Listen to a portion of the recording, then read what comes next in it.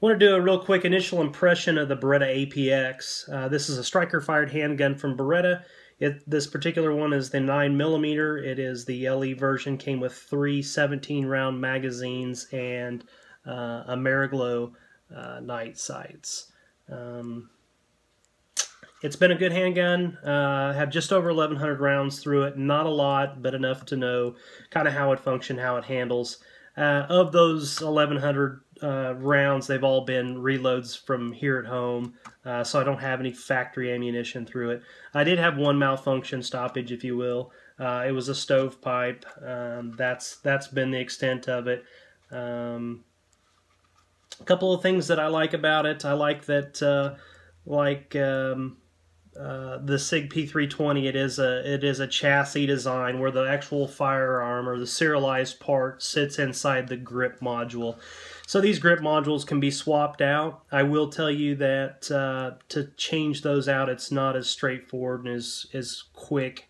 I guess it's straightforward, but it's not as quick as the SIG P320. So a little bit more time involved in swapping that out. But I do like the fact that you can do something to the grip module itself if it was a duty weapon and turn it in if you had the original grip module in no harm done. If you chose to sell it after you'd had it for a while and you'd altered the grip module, you could get a different module and drop in it and it'd be good to go.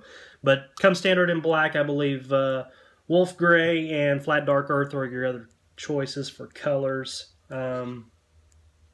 So I do like that. I like the ambidextrous slide stop or slide release. That seems to be working pretty well. I like the metal mag release. It's not ambidextrous. I think it can be flipped, but I haven't honestly even messed with that. But it'd be nice if that was truly ambidextrous. It'd be nice to just come out of the holster and do work for either side. A couple things that are different about it, or that I maybe didn't care for as much. As far as takedown isn't quite as quick as, say, a Glock or a CZ-P10C or maybe even an M&P. There's a button back here to deactivate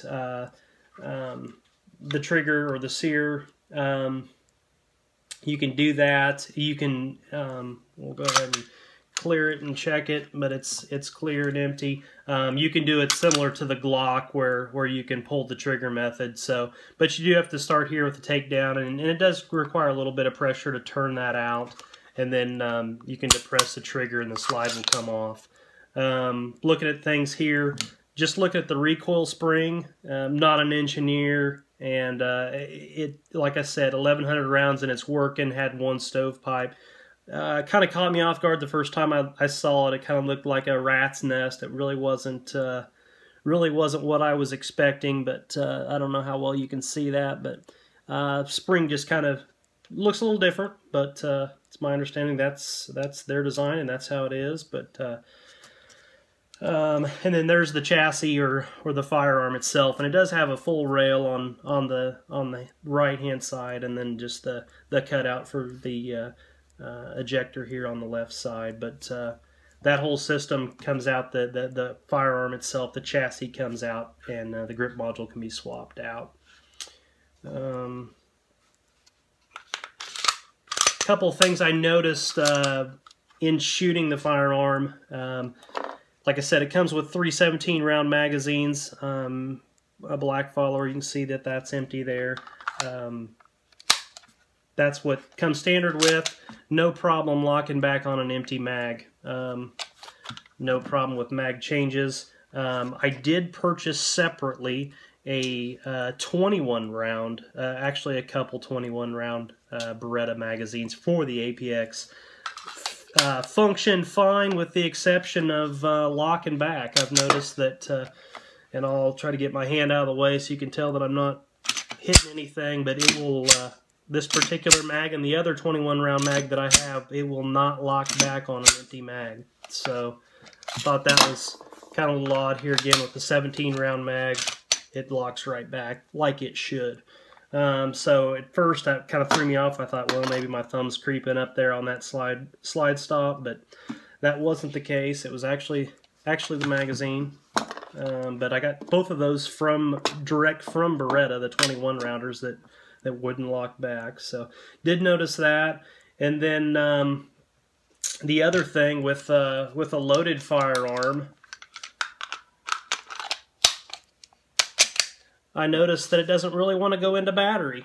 If you baby the slide at all, it'll remain out of battery. So, and it doesn't take much. I mean, I can replicate it over and over.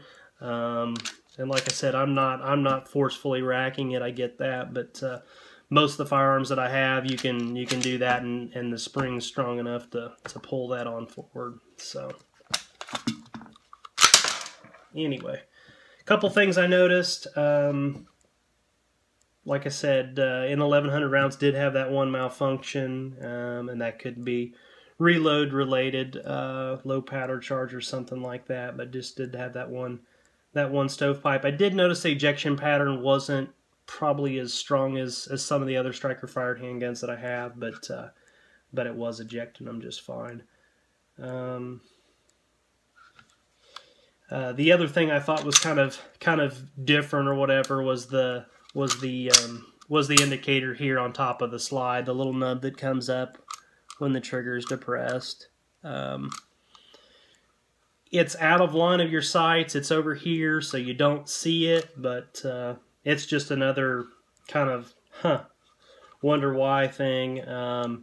And then if you were going to do something with some slide work, whether you were going to mill the slide or whatever, you'd have that to contend with to figure out what you're going to do. So not a deal breaker, but something inconvenient, I guess, if you were going to do some modifications. Overall, like I said, one of the things that just really picked up on right away was just the overall feel of the handgun. I've got smaller hands, but it fits really well. Let a couple folks from work shoot it as well, and didn't put anything in their head, just kind of wanted them to shoot it and see what they thought, and they both initially right away said, wow, this thing feels really good in the hand. And it does, or it does for me, and it did for them. But the trigger is the trigger's average. It's nothing to write home about, but it's not the worst trigger I've ever had. The one other thing I didn't care about the trigger was, even with the safety depressed all the way, it still does stick out over the shoe.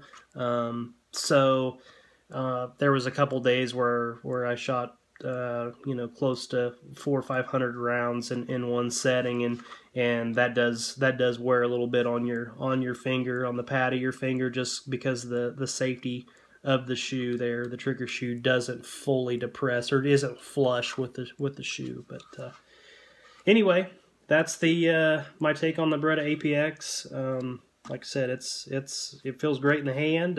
It's been pretty reliable, but just a few little things that I thought were different or whatever. But that's, again, my own opinion. So take it for what it's worth. Anyway, until next time, train today, train tomorrow, train always. The good guy never gets to pick the day.